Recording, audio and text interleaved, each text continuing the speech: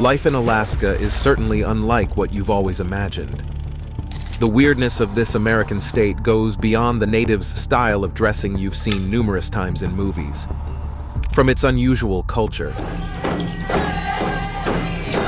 strange use of certain animals, stunning sceneries, and unconventional native food to ancient history, you could never get bored in Alaska.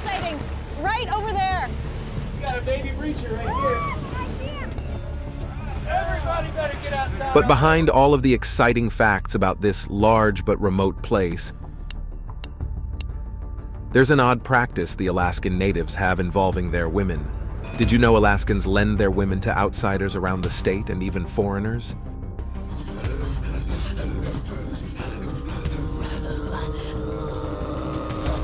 Brace yourself as we take a trip to this remote state and explore the most interesting details about it, both known and unheard of. Alaska, part of the United States, is the biggest state yet the least crowded because it's extremely difficult to live there. Regardless of the living issues, Alaska is an amazing place filled with interesting mysteries and discoveries that catch people's attention when they visit. Situated in the northwest of North America, Alaska is famous for its amazing natural beauty, special animals, and strong Native American culture, with some unusual customs like sharing their women. Its faraway spot and huge areas of land make it a one-of-a-kind spot for explorers and nature fans. The weather in Alaska changes a lot depending on the different areas in the state and what time of year it is. Generally, winters are very long and cold, with temperatures going way below freezing in some areas. During summer, it's cooler, especially inland, hardly ever getting above 20 degrees Celsius. Coastal areas have nicer weather because of the Pacific Ocean. Did you know the name Alaska comes from the Aleutian word alakshak, which means continent or big land? The Russians gave it this name in the 18th century, and later, when Alaska became a U.S. territory in 1867, the English adopted it. You can reach Alaska by air, sea, or land with big airports like Ted Stevens International in Anchorage. There are also cruises and roads like Glen Highway or Alaska Highway from Canada for traveling around. English is the main language in Alaska, but the state also recognizes Inupiaq and Gwich'in indigenous languages, which are deeply connected to its history and culture. Inupiaq is spoken by the Inupiat people in the Arctic region, while Gwich'in is spoken by the Gwich'in people in the interior. Officially recognizing these languages shows Alaska's dedication to preserving indigenous cultures. People in Alaska, often called Alaskans, have special traditions that make them different from other Americans. Because Alaska is so far away and people live differently there, they have their own special customs and habits.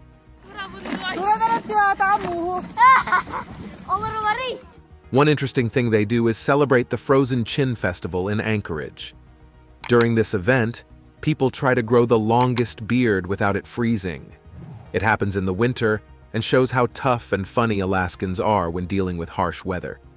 Women in Alaska are also known to be strong and brave like men. They can handle tough conditions and often join in outdoor activities like hunting, fishing, and hiking, breaking traditional ideas about gender roles and showing how strong they are. When it comes to tourists, Alaska has lots of amazing places to visit that amaze people with their natural beauty and differences. One of these places is Denali National Park, where you can find the famous Mount McKinley, the tallest mountain in North America. The park has really beautiful views that lots of tourists take pictures of, and it's home to special animals. You can also go hiking and watch nature there. Another cool spot is Tracy Arm Fjord. This huge icy bay is in southeast Alaska and is famous worldwide for its big ice cliffs, icebergs that float, and clear water. Many people like to go on boat trips there and watch whales. And we can't forget about the Mendenhall Glacier. It's close to Juneau City and gives amazing views all around, with awesome waterfalls and chances to hike and paddle among the floating ice chunks. We're not done yet. In fact, we're just getting started. Another important thing to understand is that Alaska is one of the best places on Earth to witness the incredible northern lights. In Alaska, these beautiful displays of colorful lights, also known as the Dance of the Spirits, occur when particles from the sun collide with the Earth's atmosphere. On clear winter nights in places like Fairbanks, you can see some of the most breathtaking views of this celestial spectacle, with lights swirling in the darkness above. If you visit Alaska during winter, keep in mind that Fairbanks hosts a major event every year called the Ice and Snow Festival. This event attracts people from all over the world. During the festival, artists create impressive sculptures from ice, which are displayed at the Fairbanks Ice Sculpture Park. In addition to the ice sculptures, the festival offers various activities, such as dog sled races, snowmobile competitions, and fireworks shows. If you're considering driving to the festival, you should explore another famous destination in Alaska known as the Dalton Highway, also called the Trans-Alaska Highway. It's one of the most remote and challenging roads in North America. This road spans over 666 kilometers and meanders through deserted and rugged areas, providing stunning views, but also presenting serious challenges for drivers. With rapidly changing weather, rough terrain, and the possibility of encountering animals on the road, traveling on the Dalton Highway offers a unique adventure that tests both driving abilities and a passion for exploration. When it comes to food, Alaska has a delicious range of traditional dishes, many influenced by Eskimo culture and local ingredients. People love dishes like wild salmon, king crab, reindeer, and wild blueberries.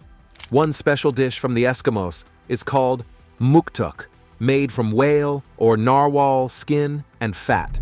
This dish is a favorite in many Inuit communities in Alaska and is eaten either raw or lightly cooked. Muktuk is seen as an important source of nutrients and energy in the tough Arctic conditions, valued for its unique taste and texture. It's definitely a one-of-a-kind culinary adventure for those willing to give it a try. The native tribes of Alaska are often known worldwide as Eskimos, a term that has been used historically to describe Arctic indigenous peoples. The word Eskimo is thought to come from the Algonquian term ayak amai, which means raw meat eater, but some find this word disrespectful because it was used by colonizers to talk about Arctic indigenous peoples. To show who they really are and to avoid using a hurtful word, many of these people, especially in Canada and Greenland, now use the word Inuit. Inuit is a word in Inuktitut, a language spoken by some Arctic peoples, and it means the people or real people. Using Inuit is seen as a more polite and accurate way to talk about these people and their cultures. How do I say in Inuktitut? Hang on, because we're almost at the most interesting fact about Alaskans, particularly about their women. What fact about the Inuit culture has shocked foreigners the most? The Inuit culture is a big part of what makes Alaska special and known everywhere. Their ways of doing things and what they believe have been passed on from one generation to another for a long time. The Inuit, who are the native people of the Arctic, have a strong bond with the land and nature. They also have spiritual beliefs and practices that guide how they live. One big belief they have is that everything alive is connected and needs each other to stay alive. Because of this, they treat nature with respect and try not to use up too many of its resources. Hunting and fishing are very important for the Inuit. They don't just do it to live, but also because it's a big part of their culture and tradition. It's helped them stay alive in one of the toughest places on Earth. They hunt animals like caribou, polar bears, seals, and others to get food, skins, and things they need to survive in the cold Arctic weather. To hunt and travel, the Inuit and other native people in Alaska use sled dogs. Back during the gold rush, sled dogs were super important for bringing supplies and delivering mail to faraway places in the state. In Alaska today, sled dogs are still a big part of life. When you go there, you can have fun riding on sleds pulled by these amazing dogs. Yay, Jackman! He's a sled dog! There are different types of sled dogs, and one of the most common is the Siberian Husky. These huskies look a lot like wolves because they both come from the same ancestors. Besides, these dogs are great at working together and staying loyal, which makes them perfect for pulling sleds over long distances in rough terrain. In Alaska, these Siberian huskies are almost as important as the people who live there. Now, back to the Inuit. Spirituality is super important in their lives. They follow a special kind of shamanism that focuses on connecting with nature, spirits, and the spiritual world. Traditional rituals and ceremonies, such as drumming and dancing, are used by the Inuit to connect with spirits and ask for their guidance and protection.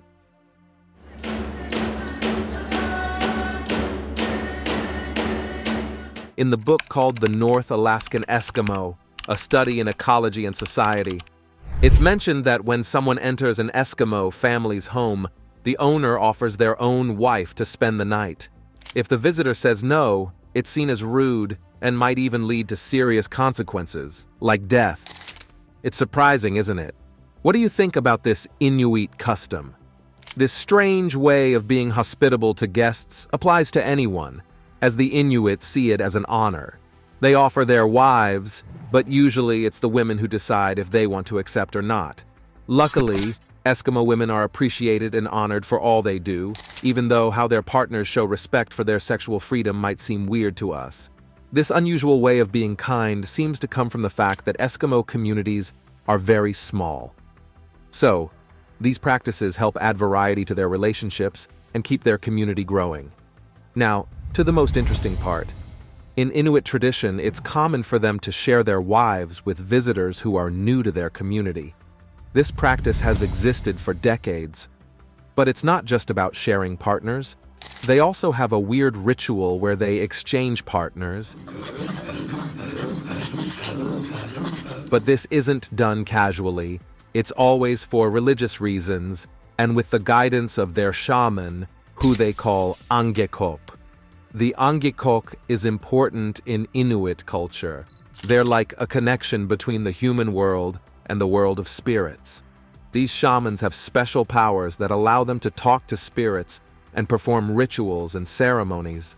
Their main job is to heal people who are sick, tell them what might happen in the future, and keep the community safe.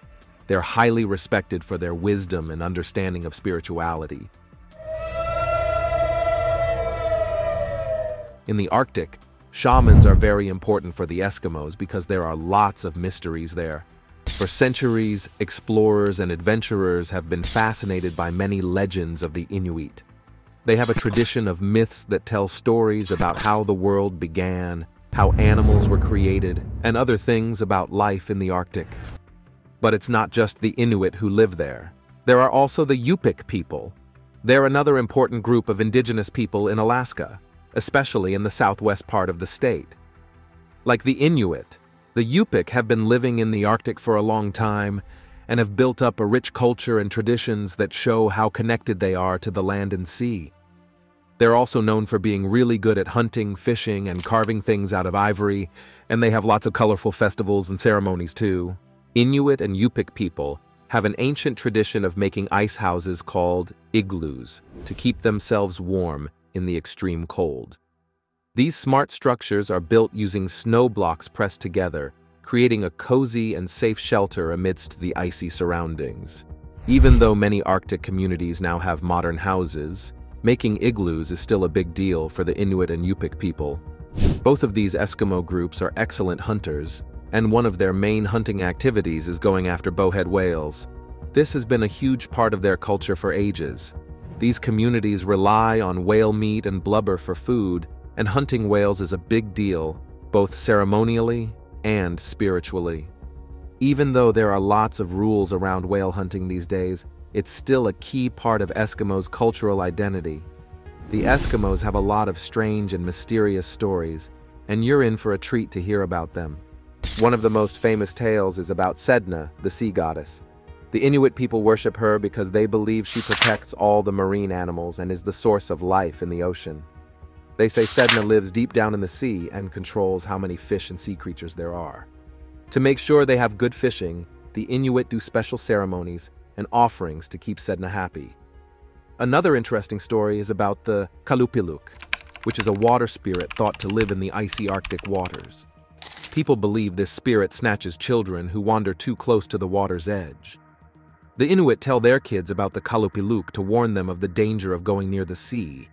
It's like a way of teaching them to stay safe. And of course, we can't talk about Alaska without mentioning the legend of the Yeti, also known as the snowman. Who or what is the Yeti? And what else makes Alaska unique?